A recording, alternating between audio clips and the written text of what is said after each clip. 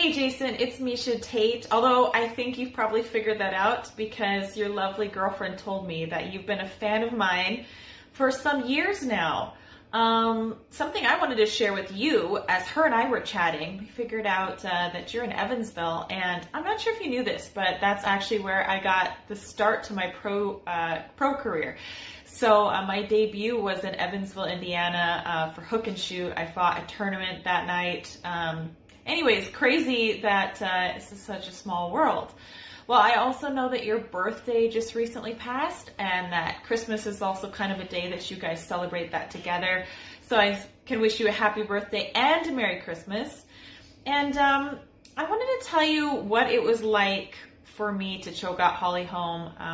As your girlfriend shared with me, that was one of your favorite fights. And so let me explain a little bit. So when I took her back and I got the choke in, I remember before that my coaches told me, like, if you put a lot of pressure on her, she's either going to have to stay on the ground and you're going to finish her there, or she's going to have to make a mistake in getting up.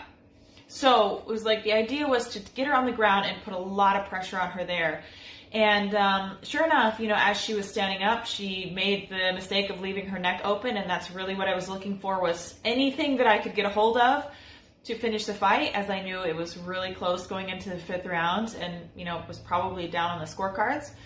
So when I got that wrapped around her neck and I got the choke in, and then she tried to flip me forward, I mean, I was super comfortable in all of that. I was expecting those kinds of exchanges because, you know, I knew she was a fighter and she was going to give it everything that she had. And so we kind of flipped through emotion I've been through many times in practice, totally comfortable with being upside down, inverted, however you want to place me on the ground or in the air.